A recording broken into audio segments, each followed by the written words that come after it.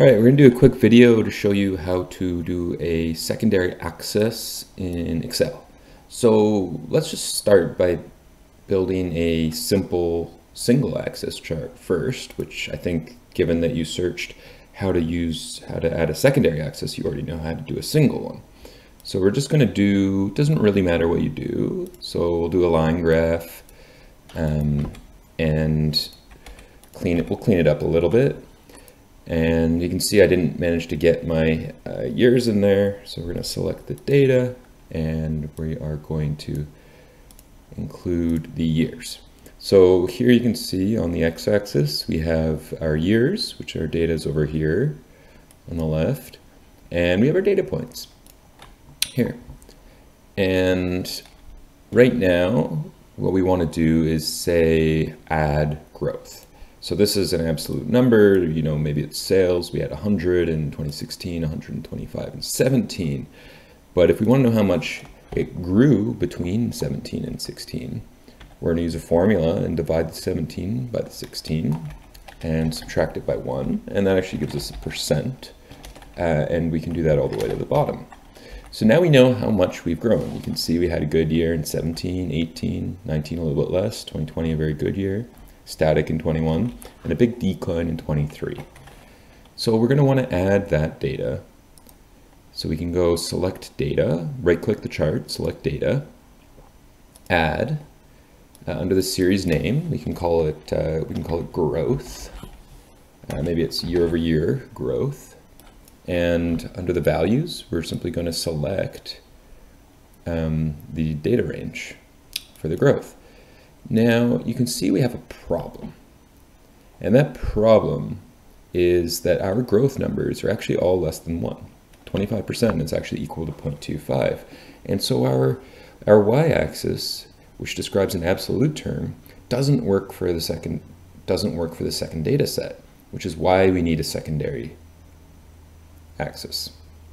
The way you do this is you select your data and you can right click it and you can format the data series, or you can press Ctrl+1 as a keyboard shortcut. And the first thing it's going to bring up is the series options, and it's going to let you select secondary axis. And so you can see there, we've now put a secondary axis which describes the second data set, along with the primary axis which describes the primary data set. Now the problem is, and maybe that's all you wanted to know when you turn this video on, and so feel free to stop there, but I'm going to go through a little bit of chart formatting and best practices when you add a secondary axis now. So if you're interested in that, stay tuned. Now we want to always describe our axis data. So for example, let's pretend that this was actually sales. We're going to want to let people know that it's sales. We're going to use a currency to show that it's a dollar amount. And we're going to go to layout in the chart tools here at the top. You can see my mouse. And we're going to add an axis titles, primary vertical axis. And we're going to use a rotated title. I think it tends to look best. And we're going to call it sales amount in dollars. Great. So now we know that this axis is dollars and it's equal to this amount of sales. Now on the secondary axis, we know that this is a growth number. So I use the keyboard shortcut there, Ctrl+1. You can also right click and go to the format tab. So we're going to go to the number again. And this time we know it's in percent. So we're going to put it in percent. And you can see it looks a little messy with the 2 decimal points. So we're going to drop that down to 0. And that looks good. So we're happy with that. And we're going to add an axis title here as well. And here you can see, since we have a secondary axis, we have secondary axis menu options. And we're going to add a rotated title. And this is going to be year over year growth. And goes without saying, it's in percent. Now that's great. But there's still an issue. And the problem is you have no idea right now which data series belongs to the sales amount and which one belongs to the year over year growth. There's no way to tell. And the way that we fix that, of course, is we add a legend. Now, I'm a big fan of overlapping legends. I don't really like when you put it below the chart or, outside of the chart area. I think typically you can figure out a nice place to put it. And for this chart, it's often in a blank area on the chart. You can put it down here. And what we really want to do, we're going to select the data and we're going to rename it. So we're going to call it sales, and we're going to put left-hand side. And that's what that means in brackets, LHS. So the sales amount is on the left-hand side, and the growth is actually, and we're just going to add it, right-hand side. So now we know that when we look at this chart, the red line is equal to the sales, and the axis, when we look at that line, is on the left. And on the right, we use the percentage axis, and it helps a lot. Now, what I would say beyond that is really that probably the best way to describe this data or to show it is actually not by doing 2 line graphs. And I'll show you something that I like to do when I have these particular types of data sets, which is a growth against the absolute numbers. So directionally, it's often very similar. The chart looks very similar. I'm often going to use a column chart for one, and just the points for the second. And I'll show you what I mean.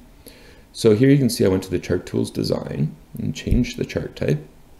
So we're going to change it from a line chart to a column chart. And you can see it's actually only going to change one chart, which is very interesting, right? I did that incorrectly, I apologize. I actually meant to do it on the sales rather than the growth.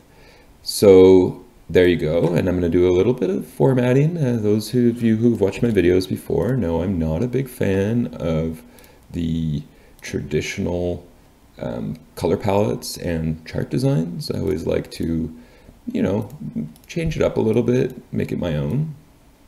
I'm not going to rebase this axis. In other words, you can see that every data point is either 100 or more. So we could actually, I'll show you what I mean.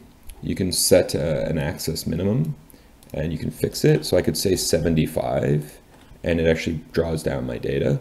It can make it a little bit confusing when when someone's interpreting the data from the chart for the first time. So in this case, I don't think it's necessary.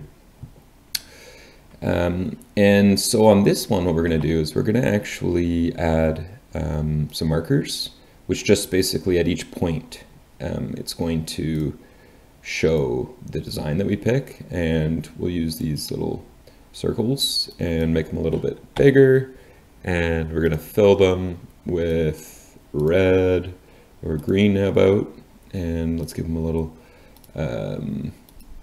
border. Black border, very nice. Okay, and we want to show some data labels on them, I think. And these data labels, we're going to right click them, we're going to format the data labels, and we're going to format them to, I think in this case, maybe below or above would be best. If we go above, we're going to have to move the legend again. So let's do below, I think it's reasonable. And we'll bold them. And now what we're going to do is we're actually going to click this line and we're going to format the data series, and the line color, we're going to say no line. And there you can see we've actually really tidied this chart up a lot. We can see our growth every year, and we can also see the absolute numbers, and maybe we'll give them some data labels as well. We'll just keep them on the inside end, which puts them near the top of each column, and we'll also make them, since they're a currency, we'll make them a currency. I actually think it's a bit busy and unnecessary, so I'm actually going to remove that one now that I've seen it. And keep in mind, if you have some overlap that you find doesn't work, like this 43 tags on a bit, you can move these around as well by just clicking them individually. So that's really as far as I wanted to go, and maybe even a little bit too far on showing you how to use a secondary axis in Excel. If you have any questions or didn't follow parts of that video, or want to see any other types of charts, just bring it up in the comments and let me know what you're interested in seeing, and try and make that video next. Don't forget to like and subscribe.